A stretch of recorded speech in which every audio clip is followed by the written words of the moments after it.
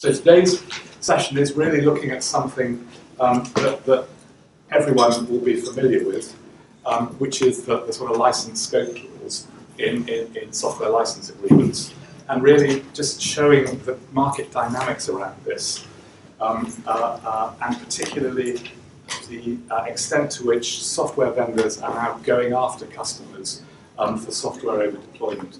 We're going to try and show how that's a sort of growing risk to the business relationship. So we're all used to the good old days when the license scope clause and the restrictions about no reverse engineering, no third-party use, no transfer of the software were generally well understood, a bit like the boilerplate at the end of the contract. The license scope clause at the start was something that you sort of had a quick look through, checked it was all right, and then moved on. Now, those times are changing, and it's for three reasons. Commercially, software vendors are becoming increasingly assertive about over-deployment, and legally, they're starting to have success in enforcing their contracts in the courts. And technically, new software deployment techniques means that software is capable of interacting much more broadly, much more widely, and at many more iterations. So we'll be going through this in a little bit more detail, but you've got a number of things here on the slide. Early adoption, mainstream, and mature. So you've got robotic process automation, smart contracts, and really at the early stage. AI is starting to get more mainstream. Service-oriented architecture and the cloud and XaaS, anything as a service, are in the mainstream now, and you have APIs and OSS, open source, which are mature. And we'll be coming back after the break and looking at these in a little bit more detail. There are risks for software licenses in flight where the contracts are current. And what we've seen with clients is that over-deployment risks disputes, it risks having to pay extra fees. Clients have this rather unattractive choice between taking out the software, which incurs cost, or paying the extra license fees that the software vendor is asking for, neither of which is particularly satisfactory. And to get there, there's quite a lot of management time, quite a lot of legal time, quite a lot of technical time. So software over deployment is reasonably inefficient. And the answer is sort of a need for clear, concise, future-proofed license scope clauses. And the mantra from today is align the use case to the license scope through the contract lifecycle. So we'll be coming back to that. So, and how do you get there? It's obviously being more cognizant of what you're doing when the contract starts. And we're seeing more clients starting to look at structured software asset management, so software systems to monitor how they're using the software.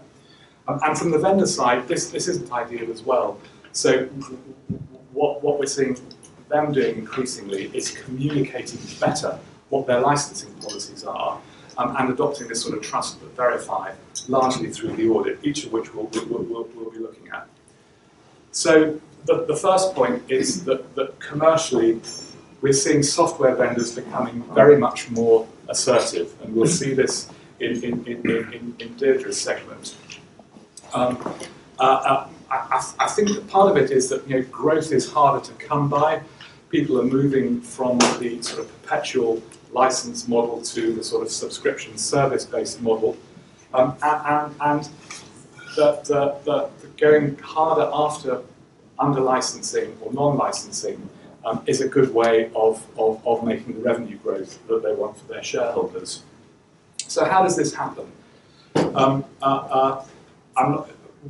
We've had a number of cases with Oracle Java where the sort of backdrop is when pre-takeover in 2010, some had a very relaxed licensing policy about Java. They didn't really mind how it was used, so long as it was used. So they had this license agreement that they didn't really enforce, and basically people were more or less free to write their Java applications and then to use the Java runtime environment under the particular license that they have, the binary code license agreement. And that was all fine and dandy. Oracle bought Sun in 2010, as you'll recall, and they have become much, much more restrictive and much, much more assertive. So if you've had the delight of looking through the Java binary code license agreement, it's very restrictive. It's quite obscure. It's very hard to say exactly what it means. But we have experience now of Oracle going after clients saying, we've noticed that you're advertising in your product catalog that you're using Oracle Java. We see that one of your developers downloaded a copy one time, and now you're using it on a much wider basis than that license permits. And that's made its way into the press. Oracle finally targets Java non-payers 6 years after plucking Sun, thought Java was free, think again, and you owe us dollars in 2017. So that's Oracle. SAP, indirect usage time bomb. Deirdre will come and go through the case with Diageo. Everyone will probably be familiar with the Business Software Alliance, which is a grouping of the major software vendors who, for 20-odd years now, have had a campaign against under-licensing. They've had campaigns in 2015 and 2016 where they have been writing routinely to many businesses. In 2016, they targeted London companies. And sort of how this happens is that there can be a change of use. We've had recent experience of a PLC which maintained a 49% stake in a company that it previously had 75% of. And one of the big ERP vendors came and said, well, it's no longer a subsidiary, you owe us lots of money. And the difference could have been between 50% of one share and 50%. And they've got the bit between their teeth on this at the moment.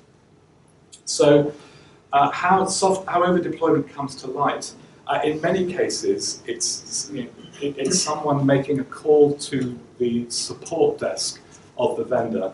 The vendor then goes into its records, and they tend to keep good records. And they find that the only record that they have of the company having taken a license of their product is a sort of single user development license.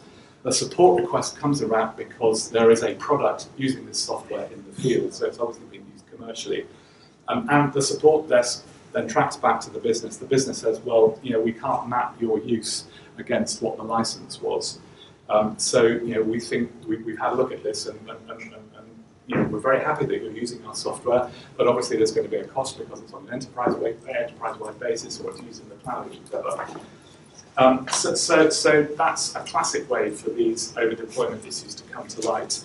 A new product launch. A company will perhaps put its new product catalogue up on the website, or it will be marketing a new product launch, saying we're going into a little bit more detail about the innovative way in which it's using its software stack. And a component of the software stack will be this product that the licensor thinks has been under-licensed.